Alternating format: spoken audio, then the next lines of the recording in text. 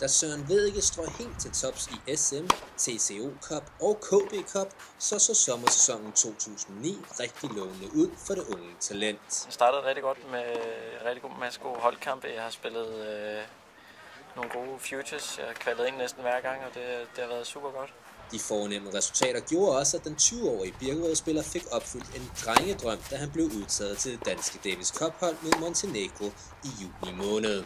Men herefter gik det ned ad bakke. Jeg lige op til Davis Cup, så blev jeg skadet med lysken og kom okay igen og begyndte at spille rigtig godt ud til Davis Cup.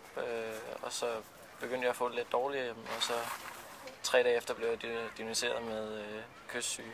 Sygdommen har gjort, at Søren Wedege stort set ikke har spillet siden juni måned, og i september måtte han da se sine holdkammerater spille om guldmedaljer i hold-DM mod KB fra bænken. Det er selvfølgelig en stor skuffelse, når især her i holdkampene har jeg spillet noget af mit bedste, jeg har gjort i år.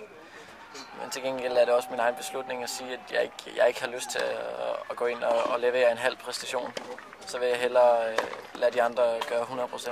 Det synes jeg er det eneste retfærdige. Men Søren Wedege er så småt begyndt at komme ovenpå igen, og fremtidsplanerne er i orden. Blandt andet vil den unge spiller satse på at spille college-tennis allerede fra januar 2010. Jeg synes ikke, at det behøver at gå ud over sin tennis, at man tager på college. I hvert fald, hvis det er på sådan en college, som jeg skal til, hvor der er godt niveau, og så føler jeg ikke, at mit niveau vil falde, og samtidig vil jeg få en uddannelse, som jeg synes er meget svært at få kombineret her i Danmark. Så det synes jeg vil være en rigtig god løsning. Og der er selvfølgelig fortsat mange drømme, der skal gå i opfyldelse. Det er jo at kunne komme op og ligge i top 100, top 200 måske, for at være lidt mere realistisk her i starten. Altså. Det er jo også hårdt slid. Det har jeg kunne mærke her det sidste år, hvor det har båret frugt af, at jeg har trænet meget fysisk i forhold til at være plejer. Men det er at komme derop og kunne leve af det i de der år, og have et godt liv efter med tennisen og noget andet.